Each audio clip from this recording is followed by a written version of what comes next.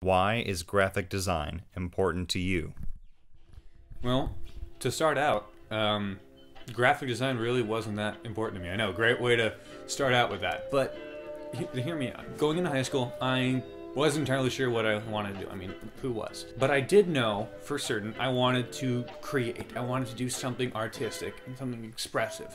And I saw a class for something called graphic design on my little bingo sheet, and I thought, all right, well, sounds interesting. I need the credits. I'll go for it. What really hit me was the beauty of it. It's a means of creating just this crisp, orderly beauty and then making that applicable to life. The ability to portray entire ideas in a contemporary sense, and most of the time in things as subtle as marketing, you're able to portray beauty in the world in such subtle little ways. It's important to me because it's a means of making the world beautiful. How has graphic design history affected your view on design? In terms of how it's affected my personal view on design, going back over all the things we've studied in our course, probably the biggest thing that's hit me was looking back at all of these great creators, these artists, these people who have gone back and created these benchmark works, these hallmarks throughout the history of graphic design. And you look at the designs that happened in the constructivist Russia, and those designs were pivotal in rallying together the people of Russia, which was such a massive part of our history. And on the opposite end of the spectrum, same thing was going on in America. For every single country, good or bad, no matter what politics, no matter what, they all had these brilliant designers who really showed a powerful understanding. And how has all of this affected my view on design? It made me revere it.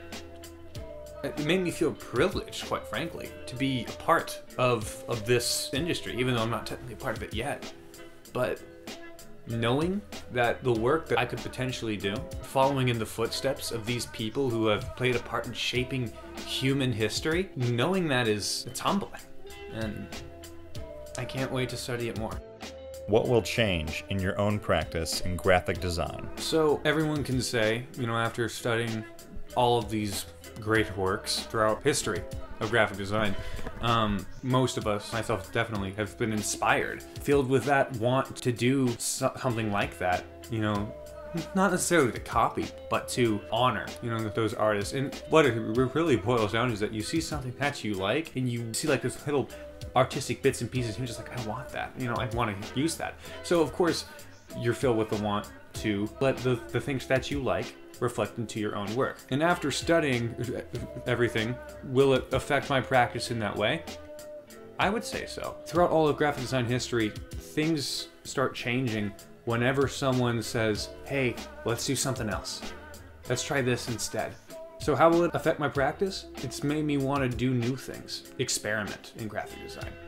Made me want to push to do something that maybe no one else has ever done before, or do something that's been done but in a new way. I want to, who knows, maybe make a little history of my own.